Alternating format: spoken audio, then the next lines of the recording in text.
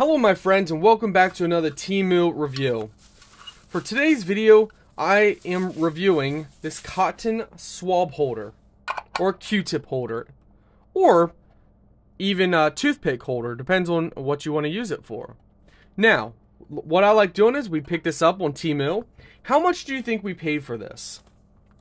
Take your guess. It's wood, it has a little handle, quality seems to be there. So what do you think? Well, let's go ahead and put some in while you guess your estimate. Have you come up with an answer yet?